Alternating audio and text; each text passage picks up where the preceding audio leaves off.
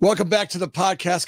Guys, we're going to talk about really a fun topic, and today's guest is the whisperer, right? When entrepreneurs are looking for the way to expand their business, that secret entity, that secret person is going to really whisper in their ear how to get customers, how to go out to the marketplace, how to find the right customers and clients for them and their business. They call Mark Donnigan. He's the entrepreneurial whisperer. He's the CMO for companies, and we're going to talk a little bit about how he does that, and what he does for companies, and why entrepreneurs go to him for this advice and this guidance and support. And if you're an entrepreneur, having someone like this in your pocket really brings lots and lots of a gift. So with that, Mark, I'm so proud to have you on the show. Welcome to the show, brother. Yeah, thank you. Thank you for having me. I'm super excited. We laid out, I think, an excellent outline of discussion here. So can't wait to launch into it. Entrepreneurs go through this whole thing. They got great ideas, ready to go. I'm excited about my product. I got this thing, and they start, and they're sitting in the office, and the phone's not ringing. Oh my God, I've got this great product. I haven't sold it.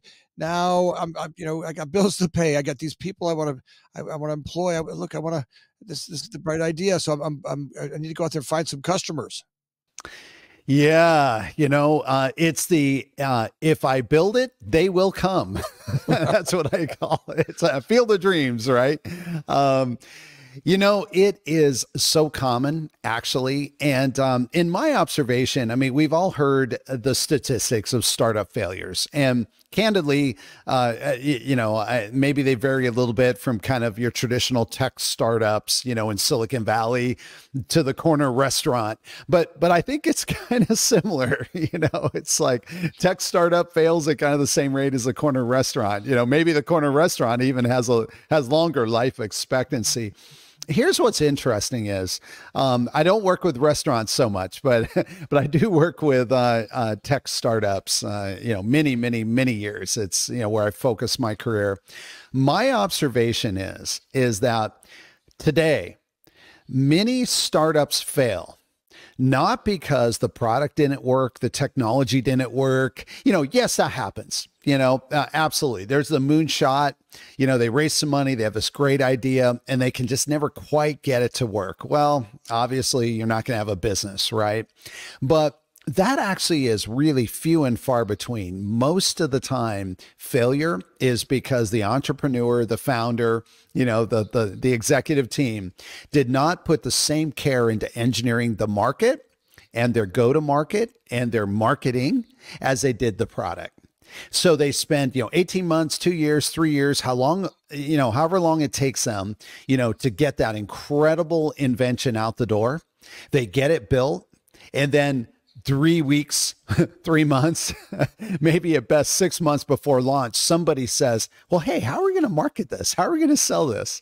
And that's where the failure happens. So I come in and help founders that might find themselves in that situation, and they're scrambling. So you get that 911 call. You're the one they go to, right? 911. I got this problem. We're not making. I got to pay people, and I got this idea. Right. I'm ready to go to marketplace. I want to serve my customers, but how do I get to my customers, Mark? Right? I mean, why isn't the phone ringing? Why do I not have sales, Mark?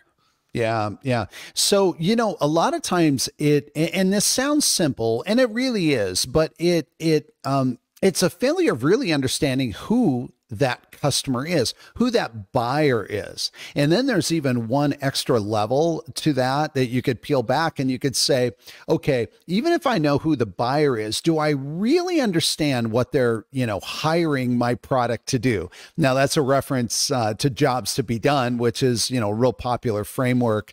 And I think an excellent way to look at, strategy, and to look at, how to solve this issue of how do I position? What do I say about my product? But the point is that it starts with knowing who the customer is. And everybody is tempted to say, but we can sell to everybody. And never.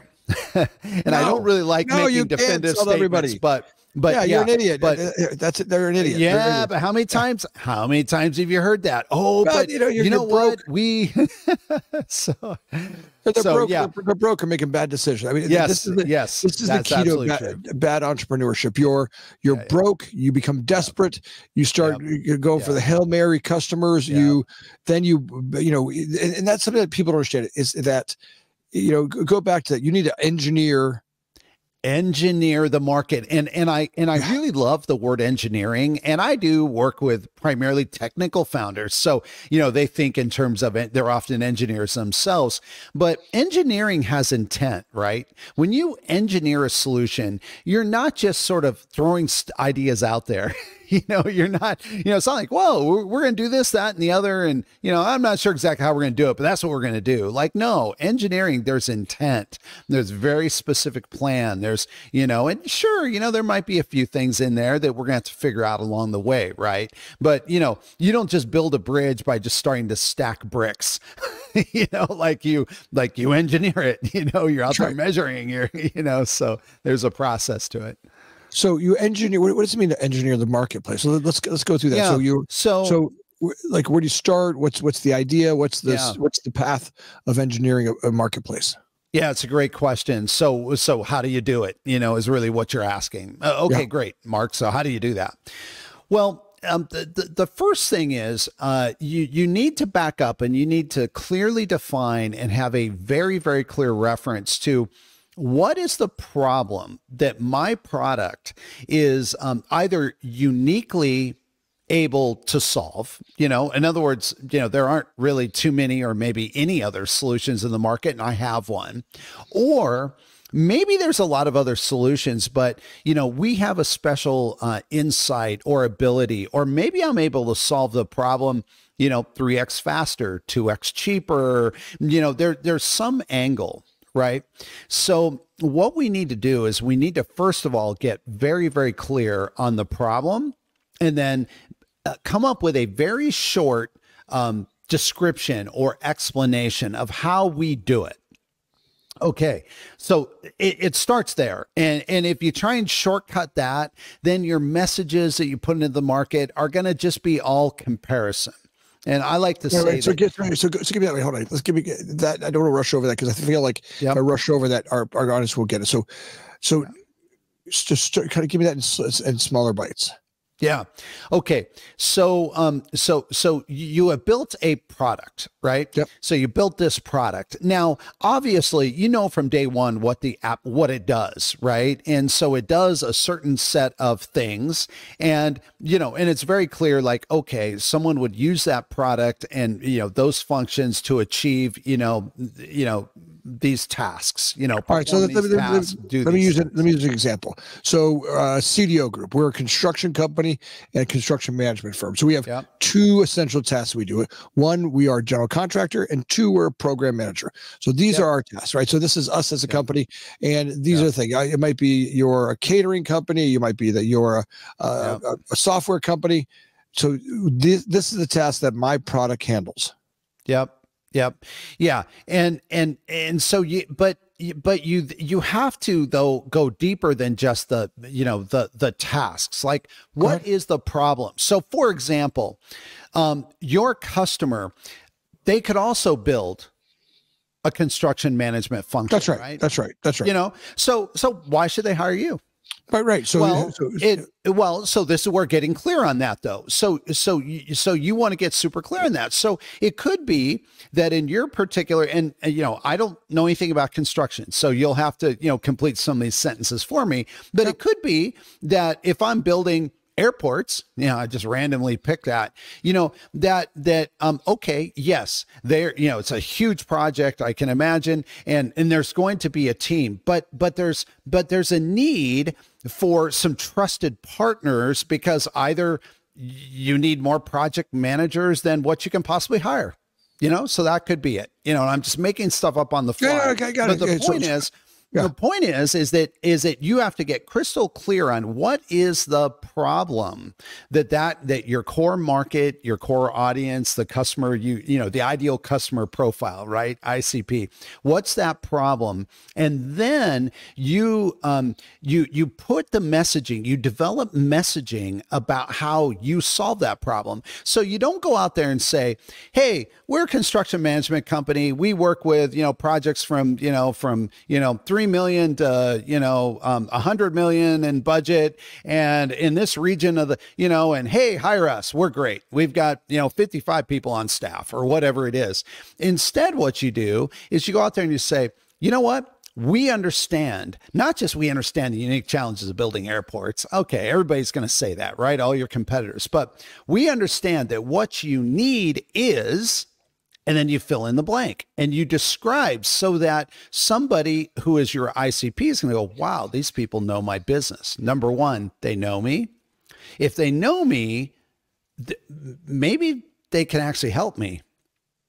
And then you begin to build a go-to-market engine, a marketing engine. Your sales team aligns to this. And now you're walking into discussions with something more than just, oh, we're 35 years old. We have this, we have that. We have this number of people. We work in these states. We work, we've done these projects, hey, we're really good guys, and so that is the first thing when it gets to engineering, when we talk about engineering, is to get to that level of specificity. Now, people listening right now go, well, of course, that's obvious. And yet I just encourage, go look at your website and try and remove all bias and everything and say, if I didn't know who we were and I went to our website, would any of this come through? Or would it be, we're this old, we have this many offices, we have this many people, we're here, we're there, and are you, so when we're doing this, we want to make sure our website messaging and our marketing messaging are all issues the same thing. So get to understand the customer, I guess we always call it selling to their pain. What is it your customer needs? What's the solution you're solving for that person? Right. I mean, like for us, hey, we need projects turned over on time, on budget. We have flexibility in our development schedule. You're the solution that can be flexible. It's 10 projects today, 100 projects tomorrow. You've got, we've done thousands and thousands. We understand how to do their level projects at their speed. Yeah. And ultimately what their companies are looking for. So once we get to understand the customer, is what you're saying? Yep. Now make sure that we're selling to their need. Yes. Yes, because for example, I'm just assuming that there could be other types of projects. There could be some types of construction projects. Again, it's just an assumption. I have no idea. You might. No. We're very particular. Like we have one kind of for us, and my guess is that's the thing we've boiled down to is we can't say yes. We in fact. We say no to more people than we say yes to. A guy just grabbed me at lunch. He's like, "Hey, can you remodel my kitchen?" I'm like, "No, we don't do that. We do a very particular type of project, right? We do construction, commercial construction rollout. People that are doing 50 or more projects a year. In this range price wise, in these marketplaces, we have a very particular customer profile that fits our systems well." Yeah. So absolutely. And I'm going to assume that everyone listening in their businesses, they also have a customer profile, that fits, whatever it is that they do, they're bringing to market, the value that they bring to market. And yet my point is that if we all look at our collective, our websites and our online marketing materials, which might be through LinkedIn or other social platforms or, email newsletters, whatever, billboards, depending on the business you're in, odds are good that the messaging is high level and basically says, hey, we're better, faster, cheaper. And guess what? Because everybody in the market is saying that, the consumer, our target customer client is scratching their head going, how do I make a decision? Like, help me buy. This is what I mean about the engineering, but it requires this rigorous, analysis or almost like an audit, and believe me, it's a little sobering. because Well, but here, some of it you're going to say, yeah, that's way off point. Oh, but we love it. Well, but it's not serving us well. So how do you get? So you're look. The website stuff is, I feel like a cat chasing a laser pointer. Like literally, I went over here. Every day, I'm in flux. I'm literally as a founder of companies, I get hit over the head all day long with somebody walking in my office and telling me, this is, if you do this, this is your. It's about the same level of crap I get about health. If this week's health thing is to do this, and next week, it's the same thing in marketing with me. I listen. I love marketing. I got brand awareness. We have great brand awareness, but it does feel a little bit like I'm spinning in the wind. Yeah. Right. So how do we like in today's world? I mean, I've spent millions of dollars. I mean, I'm not saying millions of dollars. Yeah. On social media. And well, let's talk about okay. So let's talk about where your buyers are. Yeah. So strip away any thought about, like marketing campaigns to reach them. Just, and you tell me. So we're going to do a little consulting session here. Where are your buyers? Like if you're going to fly, is there one place that you could fly 2 times a year and you're like, you know what, 50% of the guys and the men and women I want to sell to are going to be there? Or is there, so I'm asking you a question, like where I got it. So there are some conventions that are old school and the old buyers are going there. Today's buyers are changing, right? Their bosses aren't letting them go to shows. They're not letting them go to these events. That's so a true lot of all industries, by the way. They've stripped away a lot of the, hey, let's go to this, so for us in the construction retail world, there was always, there's maybe 4 or 5 really big conventions, and I could count on, seeing those folks there. We would, make a big deal out of it, wine and dine them, set up, we'd set up every convention. Our goal is to have at least 30 great meetings set up before we get there. Yeah. Right. And then when we're there, we're doing those 30 plus whatever we fish while we're there. Right. And then the follow-up's really the key to it, is really making sure that on the backside, we have this follow-up thing. So marketing in front to get to know where they're there. Like I hate it when our people go to a convention or a show and they fish. They just do, I call it fishing. Sit out there with a bobber waiting for a fish to come bite the line. I'm like, you know what they're going to do? They're going to get drunk. They're going to go party and play golf.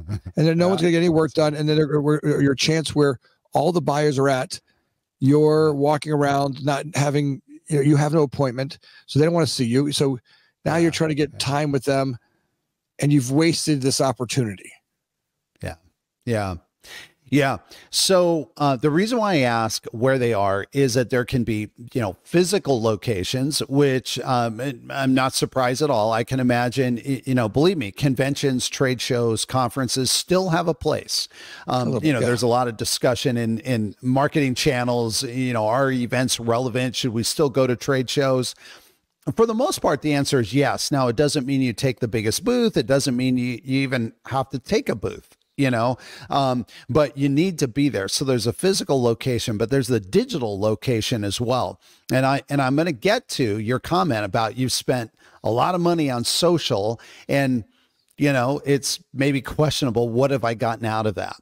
So one of the problems with the digital, so the physical platforms, it sounds like you got that wired. Like, hey, you set it, you go in with meetings, you keep your sales team to a very tight rein. Look, you're not just there to, kind of hang out and hope somebody walks by. Like you are there, you're hunting, you have meetings, you're, like there's a schedule. Okay, great. And there's sometimes more you can do around that, but let's set the physical events aside. Online is where it can feel really like, water just kind of flowing through your hands, like what am I getting here?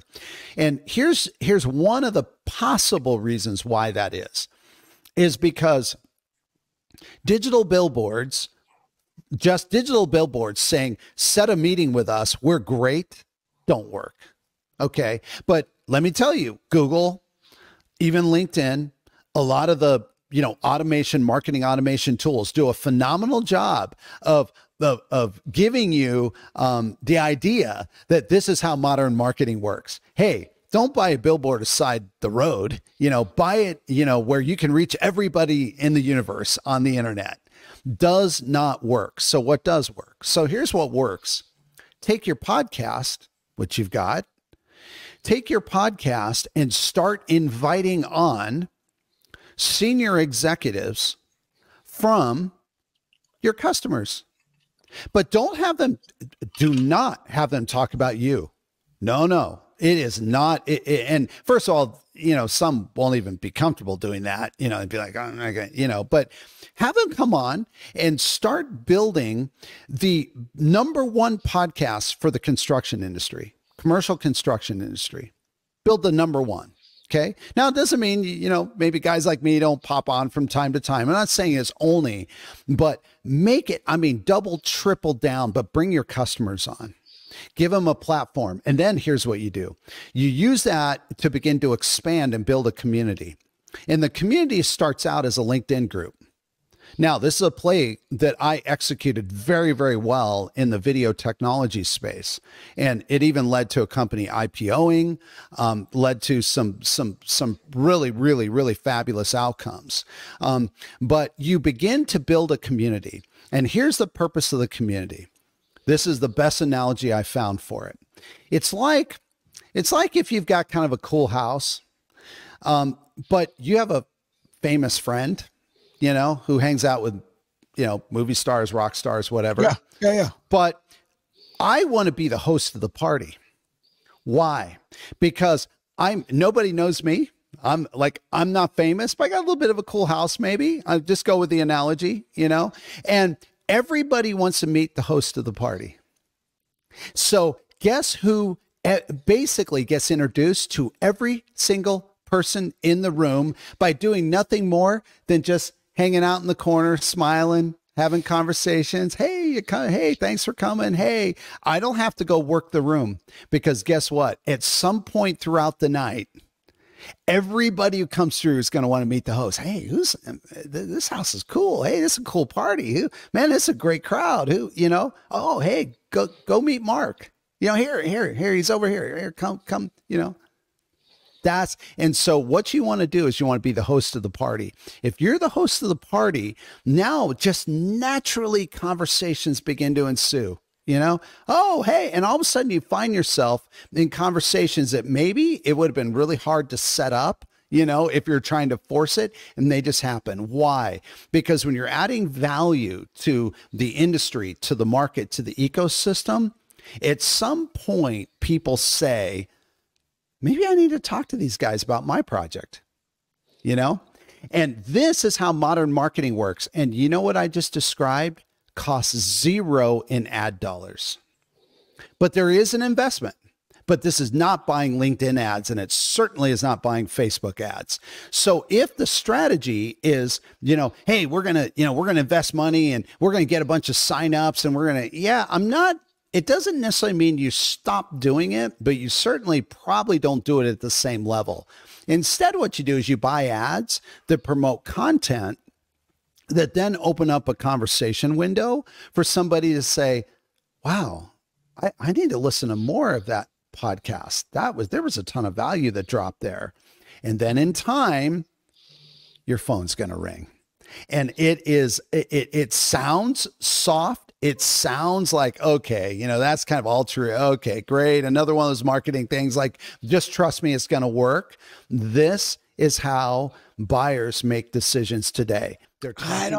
Mark, I hear you say that. I hear you say that, but I'm the guy in the seat who's got, 9 companies, and I have spent, I've heard, I get this, don't worry, just keep building. So keep you don't like your marketing. I love marketing. No. What I think is truth is, I think most salespeople are pussies. They don't want to get on the goddamn phone and just call people. You got the wrong salespeople. No, here's a problem. Most salespeople. I agree with you. By the way, they want to get on the phone and have the phone. They want the internet to do the work. They have to pick up the damn phone and call the guy, call the lady, call the customer. But we're talking. But they want the internet to do the work for them. People have gotten lazy. Stop being lazy. Get the phone, call them, build a relationship.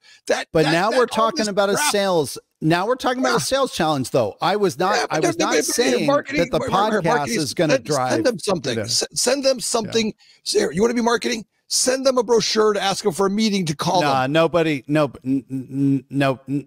gonna. They're gonna open the envelope. They're gonna throw it on their desk and never look at it again. Some guy just walked in my office. Some guy just walked in my office for insurance and brought me a basket with a book in it. And he called me every single day. And here, look, I'm telling you, I don't even know who the company is, but like it's been sitting on my desk, and I'm like, I don't even know what they sell. But I feel like I got to call a guy, right? That's so right. That's right. I'm guessing $10, maybe $20 on this little basket. And he walked in my office. And that's creative. That's creative. But the problem is that so that works in like a local context. But how and again, look, here's the problem with this discussion is that we have to start by clearly defining, what's the market you're in, where do you sell to, where are your buyers, and so what I'm describing is is more of a technology, maybe more of an online, more of a, if you're like, look, Mark, I do projects in Phoenix. Maybe occasionally I go to Tucson, all right, it's a different strategy, right? But interestingly enough, you could still build a community. You're just going to do it face to face. Maybe you're going to do a monthly meetup. Maybe you're going to, and maybe you use the podcast. Maybe you still podcast and you kind of go with that strategy because that serves to reinforce the fact that you guys are innovative, So, but it depends. I work exclusively with tech-funded technology startups. These are people doing, like a minimum annual license deal is $1 million, and there's deep integration. And so it's exactly, but what we're talking about here, hold on. No one's buying $1 million deal on a Facebook ad. But I mean, no one's buying. They don't give a shit about your Facebook, right. Your Instagram. They don't give a shit anything about the social. They're buying $1 million on. You're talking to their CIO and going, hey, look, here's how we're making your people more productive. You guys, as a company, you want to expand and do 600 units. No one can find information. So you're selling to a high level. So somebody's reaching out and creating that. Now, what here, this is where it's confusing. And look, I don't know if you believe in the same thing, but I keep getting all these salespeople that want to stop. They think that's they confuse marketing with online marketing. Now, marketing's great. Look, we have to get brand awareness, brand identity, creating the image, calling someone up and saying, "Hey, here's what we do," right? And then turning that into a sales process, right? There's value there. Someone who's calling that CIO going, look, we've got the software. It's going to help you become $1 billion organization, right? Here's the companies we've done it for. This is why they love it. Here's proof in the pudding. Here's a marketing strategy we put together that show McDonald's does it. IBM does it. ABC does it. And here's what they say about our software. Now that I get. The problem is that today's sales guys, they want you to throw some magic wand out there and go, well, they're going to come to me. And I feel like that's not marketing. That's just laziness. Well, I can't help that. I mean, if a founder can't build a sales team, there is no marketing that's going to help it. So how do we help those sales guys? Super frank. Yeah. They need to read some of these books. They need to become students again. I mean, like, look, I started as a seller. In fact, I often, kind of make the comment, I'm a revenue first marketer, revenue first marketing leader. Now, I will make another observation. There are way too many marketers and marketing leaders who forget that their job is to ring the dang cash register. Bam. Bam. So I mean, this conversation is on both sides. That's right. I would actually give the observation and just to, kind of pull on this thread, a little bit more, there's a lot of, in marketing circles, there's a lot of talk about how the CMO chair is like revolving every 18 months. It's like CMO's getting fired and new one comes in. And yet What does almost every CMO do in their very first day on the job, or their first three months, 6 months? Oh, we need a branding exercise. The logo first thing, sucks. right out there. We need a branding website. Yeah. Oh, we've got to, we need new T-shirts. Oh, the trade show, this swag, this stinks. Like, nobody wants this. That is not what, and as much as it is creative, the insurance guy, brings a gift basket in, and for local insurance and all that, hey, you know what? That probably makes sense. But there's still technology companies who will pay you. They'll give you $100 Amazon gift card to just watch a demo. Right. Zero intent. That's right. I mean, literally, if you were bored and just wanted to collect Amazon gift cards, like you probably could make a couple grand a month just sitting on, just, hey, I'll take your 30-minute meeting. By the way, here's my email address, send the Amazon card to, and you've got them on mute. You're not even paying attention. You're doing email, while they're doing their thing. I mean, it's ridiculous. And yet this is a play that too many marketing teams are executing. So there's a failure on both sides. I would argue your observation on sales is absolutely correct. I've seen that, but I'd argue that on the marketing side, it's true too. How do you solve that? Well, number one, it starts with the leader, right? So, if there's a sales team that's not executing and isn't out hunting and believes that everything should just come to them and everything should be pre-screened and teed up and ready to go, fundamentally, need a new new sales head, and then on the flip side, if marketing is all about branding and pretty pictures and buying Facebook ads, you need a new marketing strategy and a new marketing head, because, maybe you still do those things. I want to be clear. It's not that, running Facebook ads, no, you should never do that. But if that's the primary strategy, in a lot of cases, it's failed, Yeah, I think you're right on there. If we can get that piece where, we have a sales team that will do, the marketing really, the looking for the easier, softer way makes me bananas with salespeople, right? That somehow or another you can give up the work. And maybe someday in the future there is some technology that can take some of the heavy lifting out of the picking up the phone, calling your customer, knowing the marketplace, who are the buyers. That part you started with is who are the buyer, who the buyer is, where is that buyer, and how do I get a hold of them? Right. You started with that idea, and I think that's right on. What we're noticing is that today marketing people think is this, going out and yelling at the world, that, putting the billboards up and putting the Facebook ads out. And they're trying to market to 100% of the people. And there's only, a 0.3% that want your service. And you're wasting your time. You're spitting in the wind, and you think that, I'm spending all this money doing all this stuff, I must be doing something. You're like, no, you're bullshitting yourself. Take that same money and have people spend time. But this is the engineering. This gets that's right. Back to my main point is that if you're engineering, then there's also one way to tell if a marketing leader or a marketing team is engineering their efforts versus just kind of like, well, we're kind of smattering across everything. It's kind of almost random. One way to tell, the simplest way to tell, is to say, hey, so, you can say, hey, Mark, hey, got a question. So, I approved the budget. We're spending 10 grand a month on Facebook ads. Tell me, it's not what are we getting for the 10 grand, but why are we doing it? You ask the why question. Now, marketers are used to answering the what do we get for it.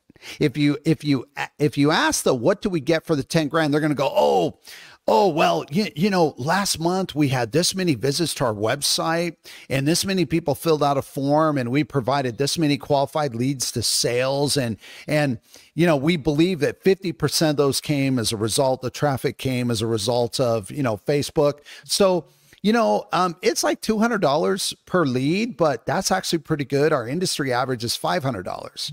And you as a CEO or founder are kind of going,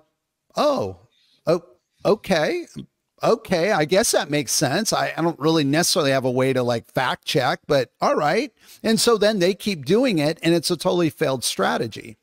Instead, what you want to do is you want to say, not what do we get for it, but why? So you say, hey, Mark, fine. I'm not even challenging the 10,000. It's in the budget. We already discussed it, but why are we doing it? Can you explain to me why? And you will be shocked at how they'll get stumped. Yeah, like, I mean, of course, everybody's on Facebook, and you're kind of going, you mean that's your best? Like, everybody's on Facebook? Like, why? Like, and then you probe, and if you're not getting crisp, clear, thought out answers, now you may disagree with them. That's okay. Then you can have a debate and a discussion. But if it's kind of like, well, everybody's on Facebook, and and this is a part of the playbook, and our competitors are all doing it, and yeah, but that's the horse shit that everybody tells me. Do what they stop with here.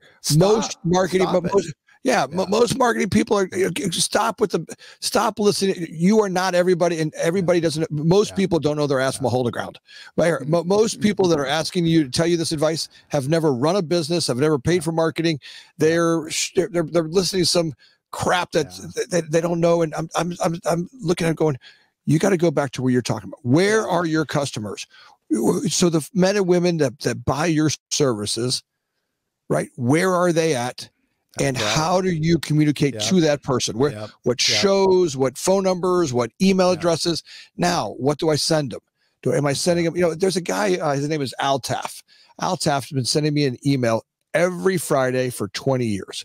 I get it right here. I'll be getting it any time now. It usually come right around 3 o'clock. Clockwork. I met Al once. I met Al at a convention in Vegas, and I'm like, you're the guy who's been sending me an email every Friday. It's got 2 cartoons on it. It's got a little market analysis about what's going on with the marketplace on the real estate construction world. And it's just a small little thing, but he's consistent. He sends it out every single week around 3 o'clock on Fridays. And there's something about consistency there, right? So you kind of know who he is and what he does, and his messaging is the same. So there might be some value in. And you said, sorry for cutting you off, but there's a very important point that you made that I think is it will get lost. So that's why I'm cutting you off. You even know roughly 3 o'clock on a Friday, and I am guessing that you know his name. You met him at some point. Maybe it was just serendipitous, random, or maybe he requested me. Whatever, it doesn't matter. But the point is that I'm assuming you don't open every single email. Right? No, I usually read the 2 cartoons. He's got 2 cartoons at the top of it. So if I'm flipping through it, right, it's got 2. They're 2 silly cartoons. It reminds me of that. When I was a kid. But here's the point. Here's the point to be made, though, is that okay? Maybe you do open every single one because you kind of know the format, whatever. But maybe you read one a little more in depth because you have time that week. Maybe another one you just kind of open on your phone, and you close it, you swipe on.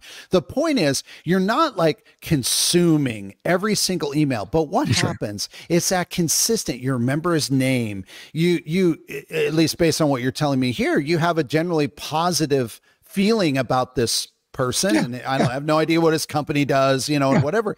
But so the moment that you have a need and it fits, who are you going to call? In fact, maybe you won't even call anyone else. And unless he gives you some crazy price or tell, like he kind of gets the business, right?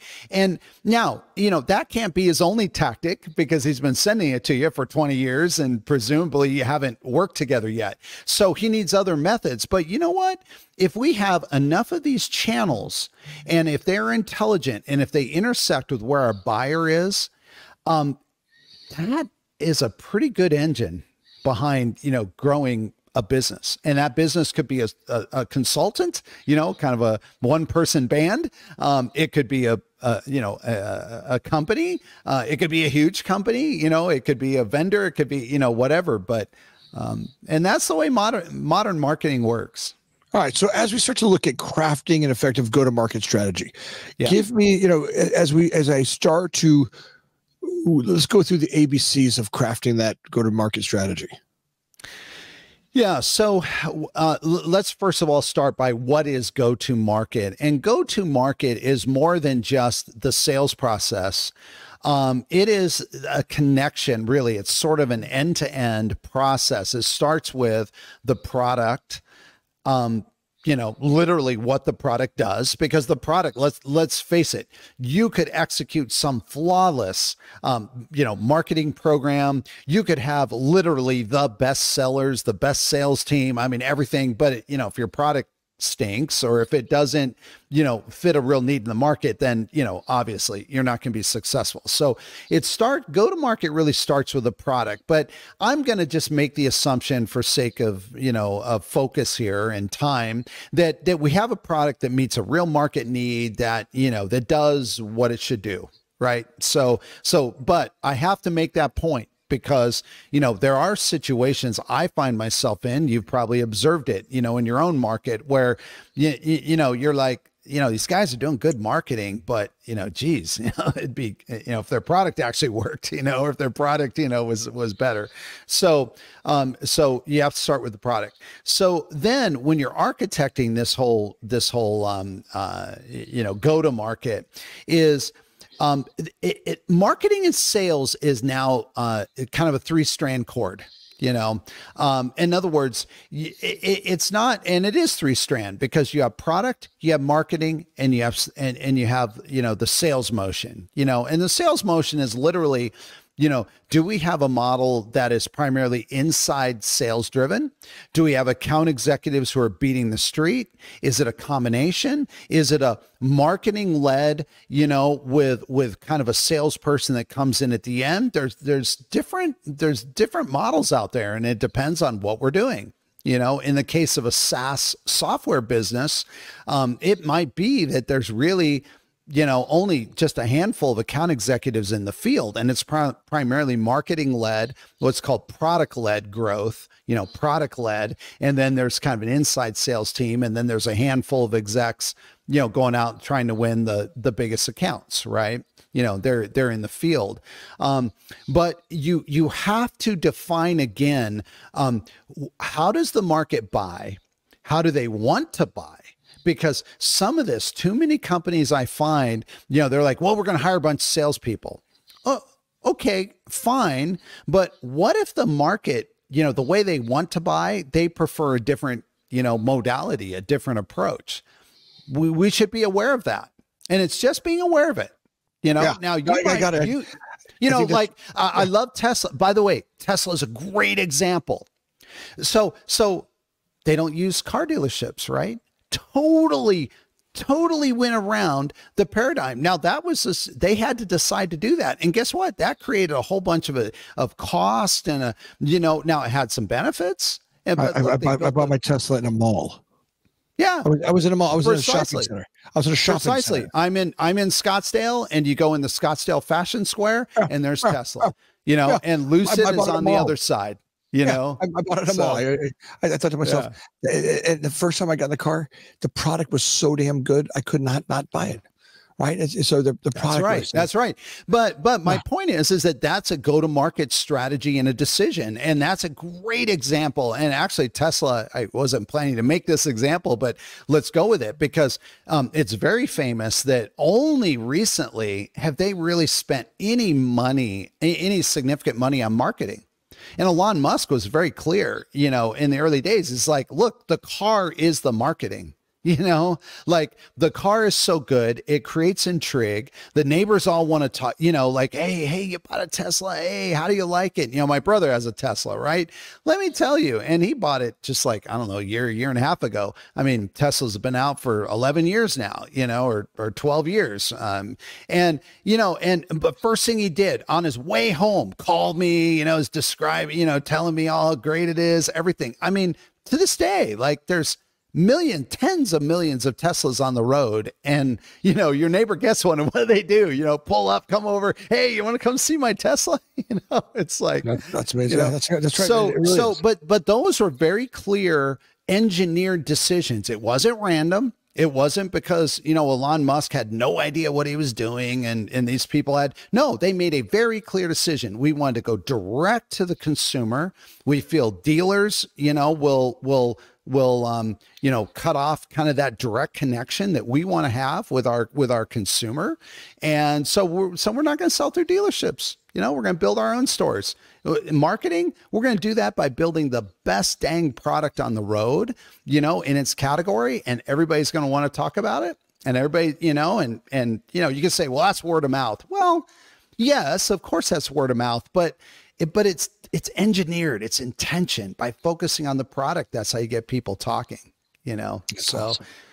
yeah. Listen, so I love that example. I love where you're at. You know, that's why you're the whisperer. That's why you've got this, you know, this. That's a very interesting description, by the way. Yeah. Well, listen, I think you've got this. I think you've got this ability to really help, you know, entrepreneurs create marketing plans that aren't just fluff and puff, that they're, you know, you really got a way to help them, you know, generate sales or ultimately generate revenue that helps them be profitable revenue. And Mark, it is a pleasure to get to have you on here. If folks want to get a hold of you and have you and your, or, you know, the other part I think that's great about your group is you guys create the plan, but you also not only create a plan, because a lot of us have plans. I mean, knowledge is great. That's right. But you guys help execute on the plan, right? You guys actually help the entrepreneur and the entrepreneurial company really, you know, execute. You bring a whole team of people that make the plan happen.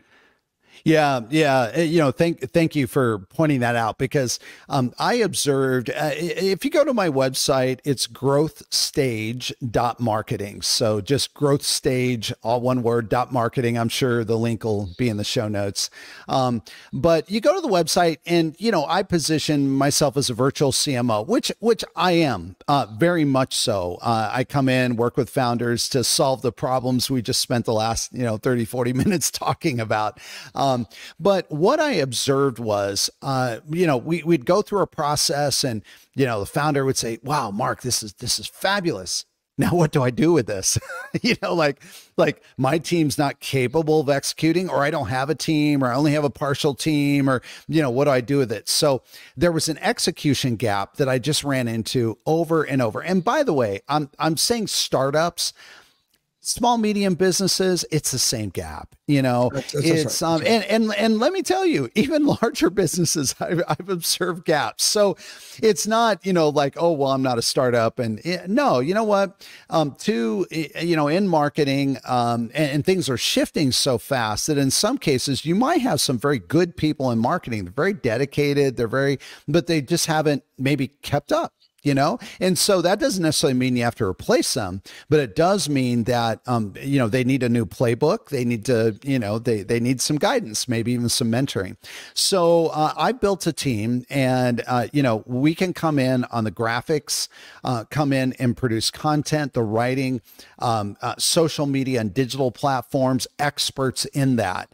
And it turns out that those are kind of the core things that most companies struggle with. So they sit here and say, Mark, I get it. We need to like leverage LinkedIn more, but like you know, I'm just sort of like every once in a while writing a random post. Like, you know, I don't even have somebody who can write the content.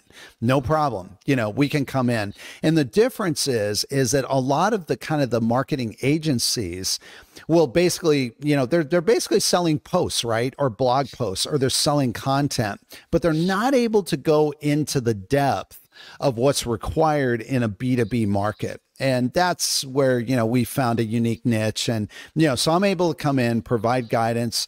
The team, you know, then comes in behind me under my guidance, and, you know, it works really well.